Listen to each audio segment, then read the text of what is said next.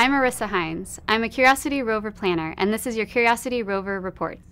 Today we're celebrating Curiosity's second Earth year on Mars. That means that she's been on the surface more than 700 Martian days. Curiosity's first year was primarily focused on science, mainly due to all of the interesting places that we found right around the area where we landed. For the second year, we've been much more focused on driving. She has about 3 kilometers to go before we reach the base of Mount Sharp. The team has carefully selected a path through a series of sand-filled canyons along the way. The goal is not to drive through the middle of these canyons where the sand is the deepest, but to sort of pick a path off to the side of them where we are on solid but soft terrain to take care of the wheels as we continue the journey.